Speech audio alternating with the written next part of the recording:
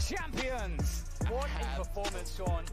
I think Asuna has had some of the strongest individual performances we've seen out of any player, maybe across any region. When I saw Asuna getting 48 kills on Icebox, it was the craziest thing. Just him dominating like that.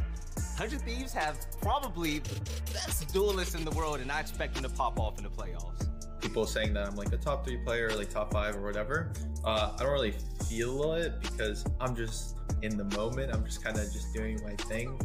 What in the SEAL Team 6 is this? I don't put too much stock into it. I don't really try to think as much about like the consequences. I'm just doing whatever I think is best in the moment. He's got that just raw skill. It's sort of underdeveloped. It's not quite there yet, but you see it every time he plays. Now that he's surrounded with these strong players and the roster is coming together, he can just go buck wild.